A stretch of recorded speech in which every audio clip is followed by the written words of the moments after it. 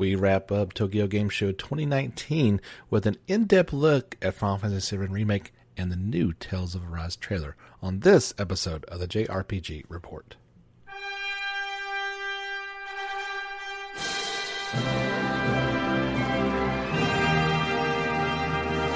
Hello fans, welcome back to your weekly JRPG podcast. This is the JRPG Report, and this is actually episode 78. Got through the entire podcast last time, calling it incorrectly 78. It was 77, so yeah, that's just, I'm kind of surprised it hasn't happened this many episodes in, getting the wrong number, but it did. So yes, this is 78. My name is James Fisher. Thank you so much for tuning back in again this week. We have got, guys, just a jam-packed, awesome podcast for you today. We kind of thought that there might be a few things come out later on from Tokyo Game Show, and indeed, they did. So let's kind of dive right into that. I'm going to be breaking down the gameplays, trailer that went out from the demo of the floor TGS for Final Fantasy VII Remake. I'm going to give you a real in-depth look into it. I've watched it a couple times over and really feel like I've got not only the basics of things, but some new details and some things we might have missed at first glance. So if there's any reason why you are not want to hear any of this, you want to find out for yourself, you just want to wait, you're probably going to want to skip ahead a little bit. I'll be talking about Tales of Arise and a few things about that later on. But that's why you're here, is to talk about JRPGs, and there is none bigger than FF7 Remake and its looming March 3rd, 2020 release of at least Episode 1. So we talked last week about the new trailer that came out and all the goodies that were buried in there, but there was a good 20 plus minute video that came out from the show floor, really detailing a whole lot of things. Let's just get right into it. First and foremost, what I want to talk about and what has me, it had me super excited, and it still has me excited. It's not exactly what I thought it was. There's a classic mode for this game. Now, no, it doesn't change the game into some sort of everybody stands around in turn-based combat, old school game. However, it does make things easier. So they showed 3 different modes. There is now classic, easy, and normal. What we've probably watching it on has been normal. So that means every time you attack, it attacks. It plays more like a hack and slash than a turn-based combat game. You still will trigger all your abilities and items, those type of limit breaks. That's all done. In normal mode, you're doing everything. Easy mode looks to just make things a little more easy in terms of a difficulty spike. But now classic mode turns it into automatic attacks. So things in Blade Chronicles 2. That was my first impression, where the characters are auto-attacking. Now, they're kind of taking this to the next level with classic mode, and they're making this accessible to maybe gamers like myself who played the original, who aren't as adept at action games, would like something a little easier. Maybe there's players that, I mean, let's face it, guys, arthritis and, hand problems do limit a lot of gamers and their gameplay, and this would make it a lot easier. So auto attacks, but also auto blocking and auto dodge. So in the demo, Cloud was he was pretty much invincible. Now I don't know if that's going to be changed. Obviously there's a long time to make that. He's going to get hit. It's not like he's completely impervious to damage, but it does take those elements away. But you still trigger all your abilities and limit breaks. You would do the items, magic, those type of things. The only thing, the computer's handling all the every second decisions, and it does take it more akin to the original FF7 experience of once your time bar was filled and it was your turn to act, you would act. It does, because the video is phenomenal. You'll want to check it out. It even shows the controller in the player's hand, and his fingers are off the buttons in classic mode. When there's time to select an ability or magic or something, then he selects it. So I really thought that was cool to really see how it's going to play. Very impressed. I think personally I would probably try it on normal, see how that goes, kick it down to easy and then classic, but it just seems to be more engageable mode, more akin to the original, if that can be even possible in this game. I mean, it's different. It's a different game. It's a remake of a classic. So I'm super, super excited about that. This is the recap of information from Square Enix. I'll read that off to you now. We got a glimpse at both easy and normal modes from the in-game option menus, and producer Kasai then showed us a new combat mode named Classic Mode. In the original FF7, you would wait around until the ATB gauge fills up, and then select a move to initiate your attack. With Classic Mode in FF7 Remake, the team have recreated that same style of play. In Standard modes, the ATB gauge fills up repeatedly while attacking the enemy, but in Classic Mode, this aspect of gameplay is handled automatically. The player does not need to do anything, and the character fights automatically, charging up their ATB gauge. So anyone playing Final Fantasy VII Remake in Classic Mode does not have to worry about the action side of combat system, and can instead focus on selecting commands, making it possible to play FF7 Remake as if it were a classic menu-based RPG. After showing off combat in the game, Kasaki-san introduced one of the elements we first saw in TGS a few days ago, the squats minigame. That was very interesting. And they also got a look at the next boss, the Apps down in the sewers of Midgar. You get to see Cloud, Tifa, and Aerith take on that boss, and it's pretty it's pretty intense. The only thing I didn't like, if you watch this breakdown of the trailer, in the original, when he's going to hit you with the tsunami attack, there's really not a whole lot you can do except brace for impact. It did appear that this was more of like water shooting out of the sewer, and as long as you weren't on like that section of the screen, you would not get hit by the attack. That's just my initial from what I saw of that fight. Aerith's standard attacks are long ranged, and pressing the triangle button uses her unique ability Tempest. Her Holy Circle ability creates an area in the battlefield, and any spell used within that area is cast repeatedly. During this boss battle, Cloud had the Ifrit Summer Materia equipped. Because of this, Cloud's attacks caused his summon gauge to eventually fill up completely over that time. With the field summon, he summoned Ifrit, who remains on the battlefield. So think more like, it's not quite like 12, where when you summoned, they came out there with the character who summoned them and the other two members disappeared. It truly looks like he is out there fighting alongside your party. Really cool touch. I liked it. Summons are typically controlled by the AI, but we saw Cloud spend his ATB charges to make Ifrit use his unique abilities such as Flare Burst and Crimson Dive. Crimson Dive, not die. Ifrit remained on the battlefield, fighting until Cloud's summon gauge depleted, at which point he unleashed his ultimate attack, Hellfire. So yeah, once the gauge goes all the way down, you don't have to trigger anything. It's just an automatic. He'll use his, what would have been, in the original game, when you summoned him, that attack. That is now what happens at the end of the gauge when it's done. Each character can equip one summon material each, and while playing Final Fantasy VII Remake, it'll be up to the player to decide which summon to equip, depending on the battlefield and enemy. In that trailer, we also saw Shiva, so we've at least got confirmation of those two summons, and like it says, each player can have only one, and it looks like they will play. We were wondering how summons are going to work in this game. Are you going to be able to just spam summons, and you've got one each, and you'll probably want to save those for the more challenging fights. But they look like they are going to be a true asset instead of an afterthought.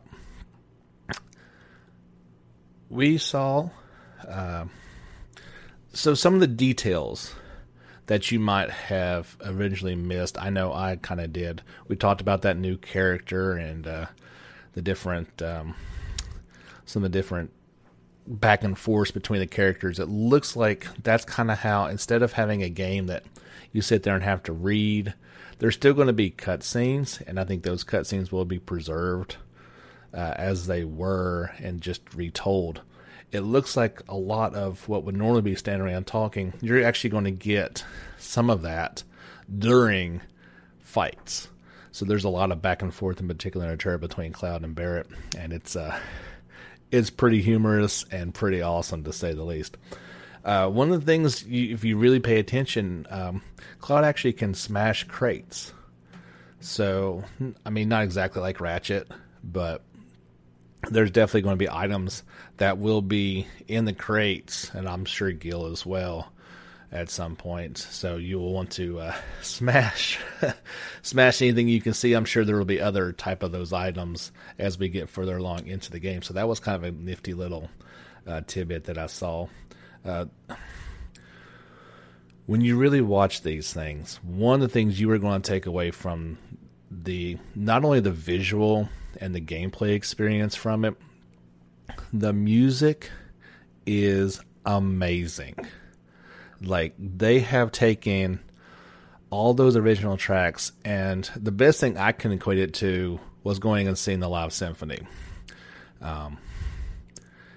It is that quality of music in a game, and they've kind of taken multiple tracks and kind of melted them into an experience. So as you've got your standard battle themes as you're fighting normal enemies, the boss themes are ratcheted up to the next level. They intensify as the fight goes on. They get a little quicker as the HP bar starts to drop on the boss. It sounds so good. Like, this sounds like one of those games that is going to be as much as a feast for the eyes as it is for the ears. And I'm so excited for it. One thing, and you really got to pay attention to this, I did not see it. In every fight in trailer, Cloud has his Buster Sword. Except one, maybe 2-second clip.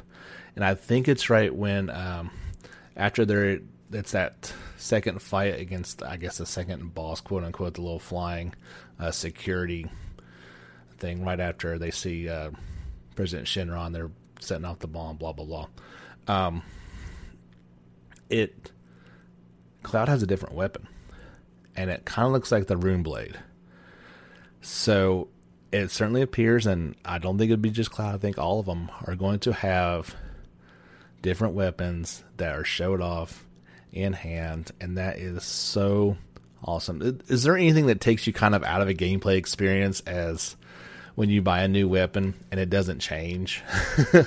Or, yeah, you just bought a new weapon and you spent all this money for it, and it's the same thing over and over again. Like, I love the Trails of series, but I mean, how many different times can you buy like the same sword, right?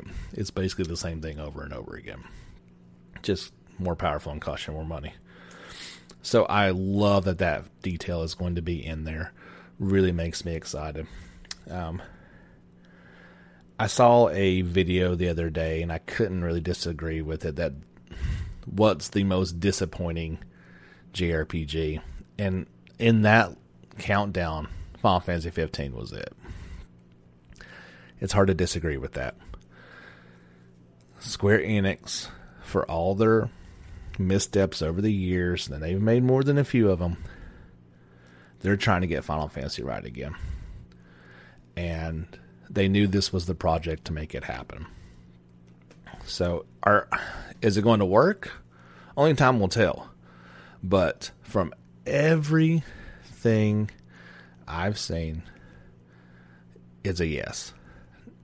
Now, if they stretch this thing out and they add some things in there that just don't make any sense. They can certainly off-put some people, but man, they're doing it right now, and the fever pitch is extreme. I cannot wait for this game to come out, and I hope you guys are half as excited as I am. Like, if you guys have listened to the past podcasts, I was very skeptical. I was not all in on this, and now all my chips are pushed in. I cannot wait 6 months from now. It is going to be so much fun, and I'm really excited about this classic mode that I feel like I don't have to sacrifice anything and still get the whole experience. So, what are you guys' thoughts? Head over to the Facebook page and let me know how excited you are. I shared a image of the new menu screen. Give your thoughts on that, if you like it or not, and just your thoughts in general. If you disagree, I'd love to hear why, and we can respect that opinion and go on from there. But that's all for Final Fantasy VII Remake. Hopefully, I dare say it's going to go a little dark for a while. We won't get too much more information on it. This was the big reveal, the big show. They own TGS, and now it's time to just get this puppy knocked out. We'll take a quick break here, have a word from our sponsor, and be back with more of the JRPG Report.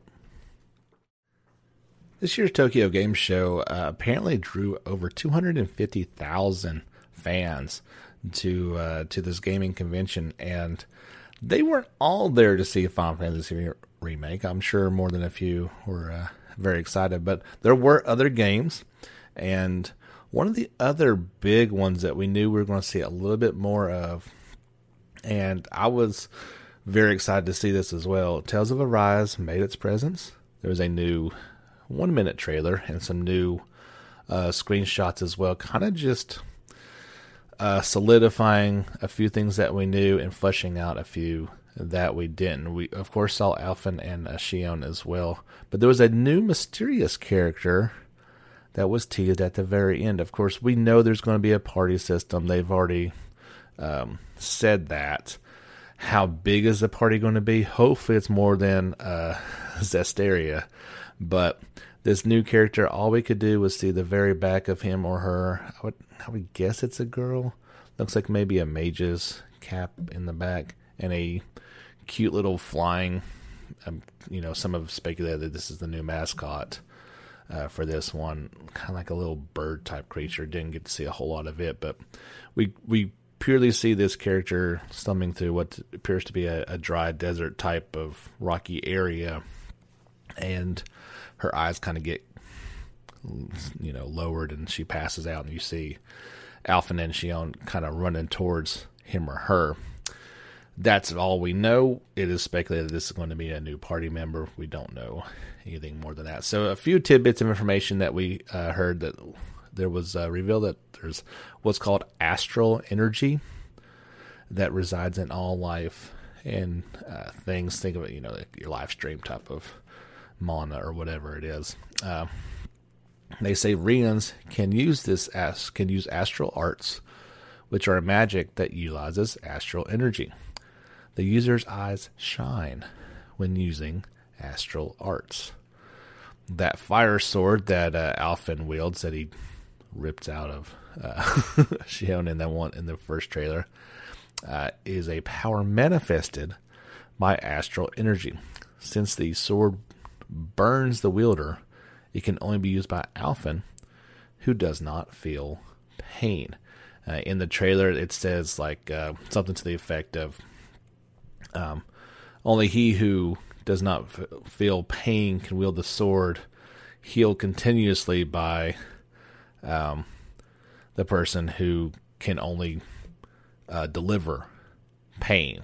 So that, and you see the one image in particular, a big knight-looking thing kind of grabs Shion from the back shoulder and is instantly shocked because he shouldn't be landing hands on her, period. But that was a bad move, as anyone who comes into contact with her is instantly brought lots of pain. So we saw in particular one combat snippet for about 5 seconds of Alphen just going to town on kind of one of those buffalo-looking type creatures from Tales. It looked like a familiar enemy, and I should have done my research and figured out what enemy that was. I can't really can't remember the name of it, but his moves are impressive. It's very, very fast and fluid. You can't not have that impression from the gameplay. But it's just him. Like, you can't even see Shion at the time, but he is wielding the fire sword. So that's a little bit weird. Maybe she was just off camera at that moment. I don't have the two pictures side by side, but it feels like to me like they've touched up the character models a little bit, and not necessarily in more of a high graphical sense. They actually, and I use this in quotation marks, they look more Tales-like. Okay, there's always been that Tales of character look, and I didn't get that impression at first, but it certainly appears like they have gotten that filter put on them, for lack of a better word, and I really like that. We knew there's going to be tons of changes. We've documented that well, and we'll have a bunch more information coming out as well. But I am very excited about the new developments in Tales of Arise. Didn't get a release date. We still only have that 2020 window, but I think it's going to be a while. I think if we're talking about earlier or later in 2020, I think this is trending towards later, as maybe one of the last PS4 games to be released. But it's exciting, and they've got plenty of time to work on it. There's really no rush. There's a lot of great JRPGs to keep us held over until then. So that's the two giant, huge AAA games coming out that we were really hoping to see more and more of, and we got it. So bunch more things to talk about, a lot of quick hits. Let's just kind of get into it. Starting on September the 20th, the Code Vein demo will get some new updates. Remember we talked about that they were going to do that high difficulty Town of Sacrifice stage multiplayer mode, and the ability to bring their customized character into the full game, and they weren't sure when that update was going to happen. Well, that is going to happen on September 20th. I downloaded it last night, but have not had a chance to play it yet. There was actually a couple demos. So another demo that kind of just dropped out of the blue. I wasn't anticipating this, but there is a demo for Trails of Cold Steel 3. That is available right now. You can go pick that up. It's live in all the European countries, Australia, New Zealand, US and Canada as well.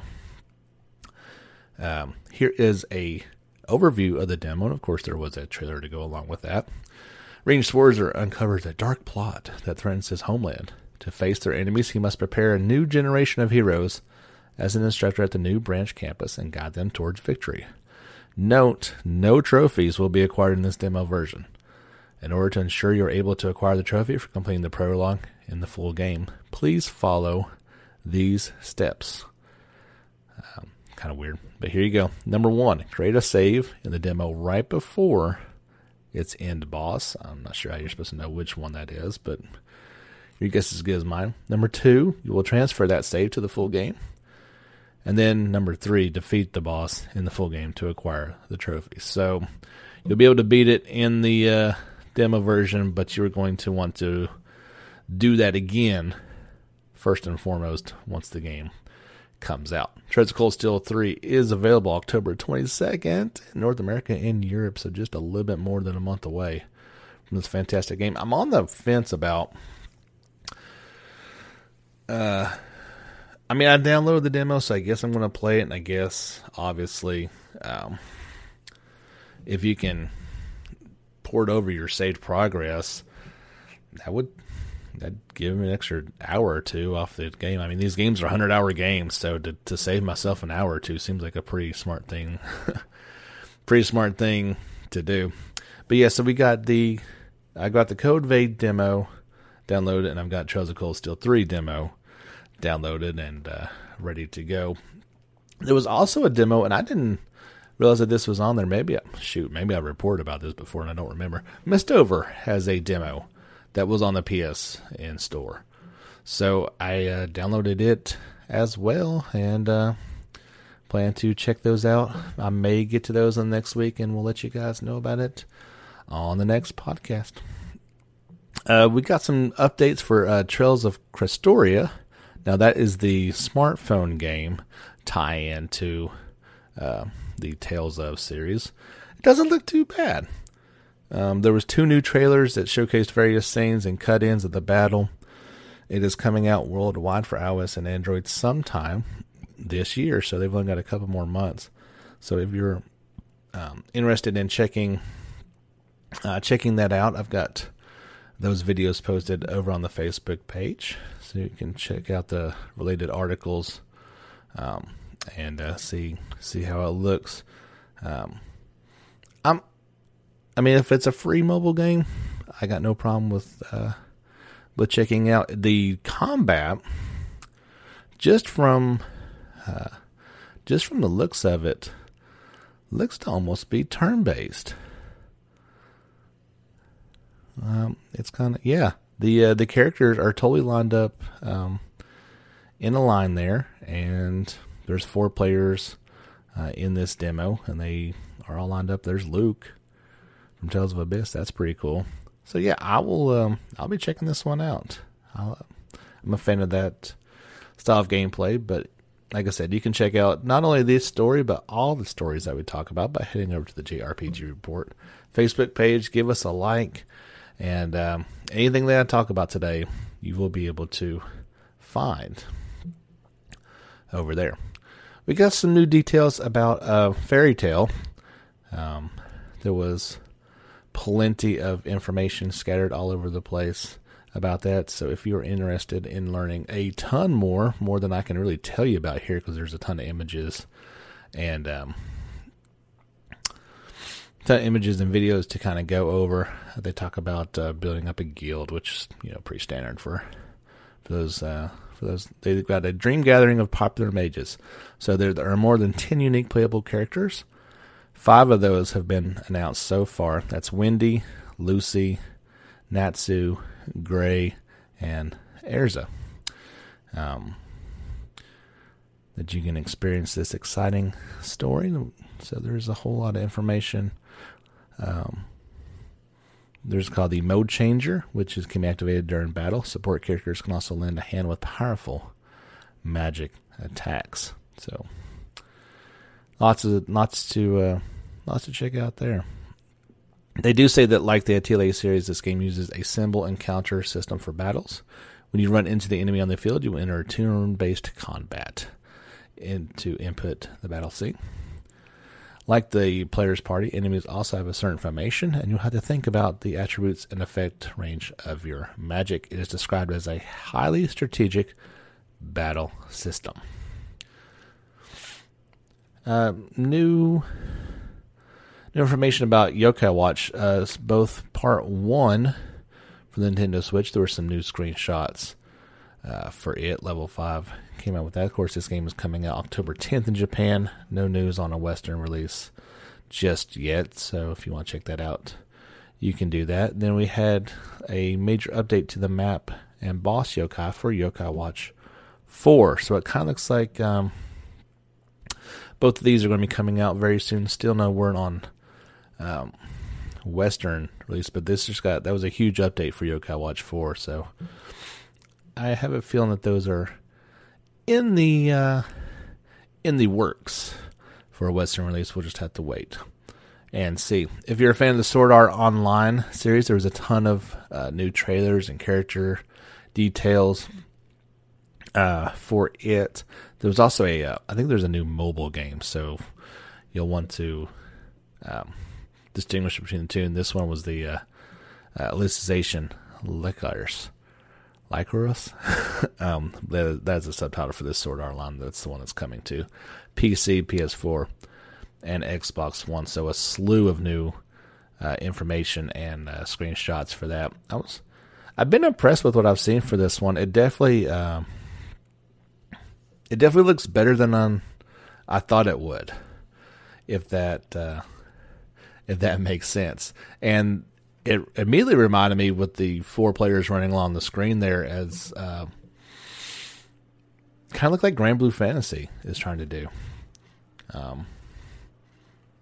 But maybe they're already doing it, so they found something that works for them. Speaking of Grand Blue Fantasy, there was a little bit of information about the Versus game, but as far as the RPG, it was missing in action from Tokyo Game Show. So we've been a little worried about the outcome of that one for a while, and its absence from the show doesn't speak volumes in terms of it being ready anytime soon. They're a smaller studio anyway, so maybe they're like, let's put everything into getting Versus out there. I mean, it's a fighting game. You would think that would not be as difficult to complete as a JRPG for sure. So get that one pumped out and get it done, and then get on to making this giant JRPG that they've been working on for a while now. There was a new, they released the opening movie for Project Sakura Wars, so you can check that out if you are so inclined. It was, the opening movie is animated by Santagen, which recently announced the animation based on the game. They're handling those duties. It's due out. The game is due out on PlayStation 4 on December 12th in Japan and spring 2020 in North America and Europe. So if you want to check out that, you can do that. We got some new gameplay and screenshots for Final Fantasy Crystal Chronicles Remastered Edition. A full 21 minutes of footage. So if you're looking forward to that one, you can check it out. There's a large batch of screenshots, and of course one very long movie. So it's all in Japanese, so you're not really going to know what they're saying unless your Japanese is on point. But if you're interested in checking more of that out, you can do that. The game is due out worldwide PS4, Switch, iOS, and Android on January the 23rd. Never got a chance to play that one. Kind of looking forward to checking it out when it does come out. Pokemon Sword and Shield details a new Pokemon. His name is Sir Fetched. Farfetch'd this is his evolved form. And I'm only talking about this because it's ridiculous looking. And his category is a wild duck. And I don't know why, but I just found that to be humorous. Yeah, so that's all the Pokemon news you're getting. That's done. Over with. Story of Seasons. Friends of Mineral Town had a new batch of screenshots out. Introduced the game's secret marriage candidates. Here's a brief introduction to those players. The Harvest Goddess. She lives in the springs on Mother's Hill. She is very sociable and friendly personality and watches over the protagonists. You had this guy, his name is Juan. He is a traveling salesman doing business in Mineral Town. He comes to the town selling questionable items. Not sure what that got. And so this whole story is based upon the fact that I wanted to talk about this character called Kappa. He lives in the lake on Mother's Hill, and he appears when you throw a cucumber into the lake. This character looks like to be a duck person, like artist, that lives in the water and apparently likes cucumbers. And there is the gourmet. A gourmet critic said to have the strongest tongue. He only comes to Mineral Town on the day of the cooking festival. So these are the new people you can check out. Story of Seasons Friends of Mineral Town is due out for Switch on October 17th in Japan and at a, quote, later date in North America and Europe. And maybe these people are secret for a reason. That's some weird characters.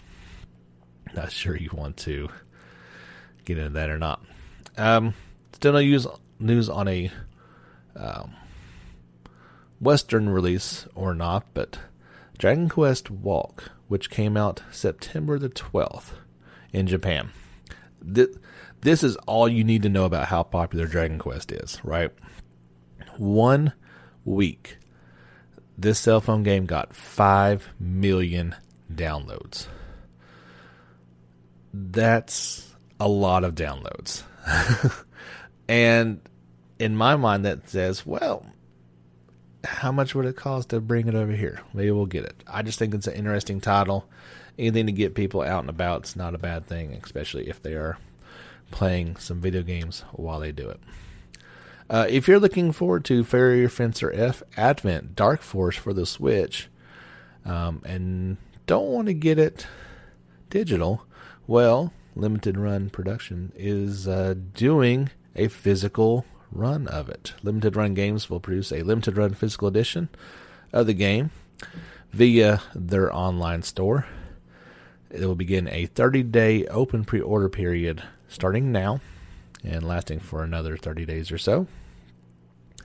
Now, the game is available both physically and digitally for PS4.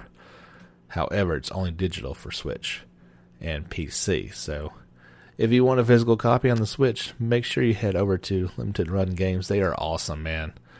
Always on the lookout for us gamers and our need for physical copies, which, we're going digital. There's no way around that. And I really think companies like them, and there's some others too, but we may see more and more of those pop up that, maybe I still think it's a world where there can be physical copies, but then, I play a game like Red Dead Redemption 2, and the game is so huge and already requires such a huge, patch download.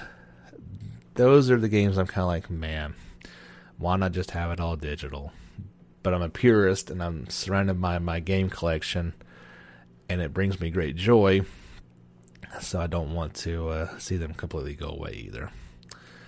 Anyway, on to the next story. Coming out tomorrow, Ni no Kuni Wrath of the White Witch Remastered will be releasing. There was a new launch trailer for it as it comes out for PS4, PC, and Switch. Of course, the first time being on the Switch, and this be the re-release of the PS3 game.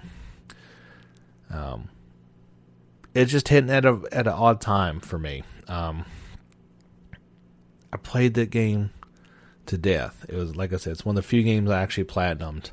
So I'm not wanting to just jump right back into it immediately. I kind of feel like it's a game I can get on sale down the road, and it'd be a little bit better. But we shall see. Romancing Saga 3 Remaster got screenshots, characters, comparisons on the battle system and minigames in the new dungeon, due out worldwide on November 11th. So here's kind of what some of the new stuff that we saw. The characters of Sarah, Ellen, Monica, Katharina, Julian, Thomas, Michael, and Khalid. And now it has the original versus remaster scene comparisons, including the opening, Holy King Temple, and the Brunei system. It's got screenshots of the battle system, mini games like Mass Combat and Trade, the new dungeon, Labyrinth of Darkness, plus 3 new monsters that appear in the new dungeon. By taking a certain character into the new dungeon, you can witness original episodes about the past of Julian and Khalid that were not told in the original game. You will also get to see the past of another important character, the dungeon setup, and a new additional episode that was created for this game. New elements include New Game Plus and improved operability. There is also an autosave feature, plus more save data slots than the original version. Cross-save is supported between PS4 and Vita, and between Xbox One and Windows 10. The Xbox One and Windows versions are also cross-buy. As it is, the game is due out for PS4, Xbox One, Switch, Vita, PC, via Steam, Windows 10, iOS, and Android, and anything else you can possibly think of. I should just say available for everything, as that's pretty much everything but 3DS, isn't it? So, cool thing that they are doing there. Speaking of remastered, we are getting the Atelier Dusk Trilogy Deluxe Pack. This was announced for PS4, Switch, and PC. Pre-orders begin on September 26th in Japan. So the Dusk Trilogy had Aisha, Esha, and Logi, and the I always want to say Shallies, as that the two. It's just called Shally, but there was the two girls named Shally in that one. There's release date was not announced, but a worldwide release has been confirmed. So if you kind of missed on that trilogy and want to pick it back up in a remastered version, you can do that. You can do that with the original Arlen trilogy as well. I found that to be a bit pricey. Having played all those games already, we saw them. It just needs to be a little bit cheaper. That's pretty much all I want to say. There was 14 minutes of new footage for Trials of Mana. Square Enix showed off its remake of Trials of Mana. Looks incredible. I'm really looking forward to this game when it does come out worldwide for PlayStation 4, Switch, and PC on April the 24th. So plenty of new footage that you can check out about this one. If you were a little on the fence about it, you want to see it in action, you can do so there. I was extremely happy about this news story, and that we talked about it coming to Japan, and I said, please, please, please come to the West, and it is. Dragon Quest 1, 2, and 3 for the Switch are coming west on September the 27th. So, again, not perfect timing, but it never can be, and I thought these were pretty well price pointed. So, they released the Switch versions of Dragon Quest 1, Dragon Quest 2, Luminaries of the Legendary Line, and Dragon Quest 3, The Seeds of Salvation, via the eShop in the West, day and date with the Japanese release. So this is only digital. I've not seen anything about a physical collection as far as a Western release. Now, they are available physically on the Switch in Asia in English, Chinese, and Korean subtitles in October. You can get that via the Play Asia website. You can find the link to that in the story itself that I shared on the Facebook page. So here's the price points. For the original Dragon Quest, it's $4.99. Dragon Quest 2 is $6.49. Dragon Quest 3 at $12.49. I think that's pretty fair, as each 3 got to be a little bit bigger, and then much bigger in terms of scope of the games. I guess all this time I didn't realize that was like a trilogy, but that's pretty cool. Well, I finally get a chance to play Dragon Quest 2 and 3. Very excited about that. I'm not sure exactly how these games look. I've not seen any gameplay on it, but hopefully they look pretty. I mean, you're talking about very old very old games, so we'll have to wait and see how pretty they have managed to make them be. So good news indeed. Last thing we want to talk about, and I didn't bring this up last podcast, and it wasn't until sometimes when you are doing something and you forget, and then 2 minutes after you're done, like if you're talking on the phone with somebody, if you need to tell them something, you forget and you hang up the phone. This was 2 minutes after I stopped recording last week. We did not have any news about Atelier Ryza. We've had something every week for months. We didn't have anything last week. Well, they took 1 week off, as we definitely had some stuff. This week there was a new story trailer and synthesis gameplay about the upcoming Ryza game coming out. It'll be out in just a week in Japan. We'll have to wait for it in the West until October the 29th. So you can check out the new story trailer and gameplay trailer. Now, I've got two stories linked on the Facebook page. The first is the original one that came out on September 14th. And that story trailer is in Japanese. Now, the latest trailer that I've got, I just put that over there today, as it just broke this morning, so I'm glad I got it. That actually is in English, so if you want to check that out, you can. And we got some details about what is being called the secret hideout. Now, this is how you can create and customize your own secret base of operations. Pretty cool. I guess I didn't realize that was in there. So here's the details via Koei Tecmo. As Ryza, the budding alchemist, and her mischievous group of friends set out in search of adventure, they'll be faced with a wealth of challenges to overcome. A series of circumstances leads the group into the depths of the mysterious sunken mine, a deep and dark, dried-up environment that is home to something potentially evil, a gate to another world. To prepare for their harrowing journey, to save their homeland from whatever is lurking in the far-off land, the Avengers create a secret hideout as their new base of operations. As a budding young alchemist, Ryza will have to ensure she diligently practices synthesizing between her travels. The higher her alchemy level, the more useful her items will be for future adventures. In addition, players will be able to use the exciting new gathering synthesis system from the hideout to create new lands to explore. They can use forging to create new weaponry perfect for tougher foes, and item duplication to easily craft a variety of consumable items for their journey. Since Ryza's secret hideout will not be complete without personalization, players will be able to customize their hideout to reflect their own personality. They're using various items found while exploring the multiple worlds. Ryza and her team will be able to increase their stats depending on how the base is remodeled, and gathered items can be utilized strategically to grant useful stat bonuses in the field during battle. These Atelier Ryza, Ever Darkness, and the Secret Hideout features will unlock as players experience more of the game's gripping narrative, quests, and magical lands. So, the Ever Darkness must be the thing that they find at the bottom of the sunken mine. And now we know what the secret hideout is. Dun, dun, dun. Another week goes by, and another Ryza story. Maybe we'll get by next week with that one. We'll just have to wait and see.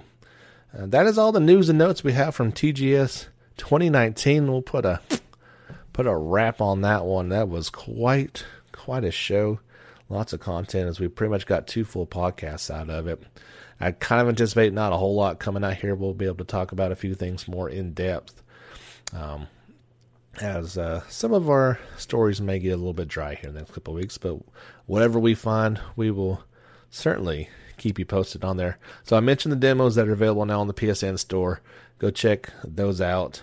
While you're there, why don't you give Caravan Stories a download? It isn't going to cost you anything. Now, it is based off a mobile game, so if you don't care for that type of game, don't download it, okay? But if you do, you can check me out most nights playing it, or you can check out the live streams on our YouTube page or via the PlayStation. I'm having a lot of fun with it. Like I said, it doesn't cost you anything, so there's not that monetary investment in it, but it's just a kind of a fun, good time-killing, interesting game. I'm enjoying it. It's certainly holding me over just fine. So if you want to give that a check out and come play, I'm usually on there by about 9:30 or 10 every night and play for an hour or two. That'd be a lot of fun. Don't forget, there is the awesome Popular in Japan sale as well going on now on the PlayStation Store.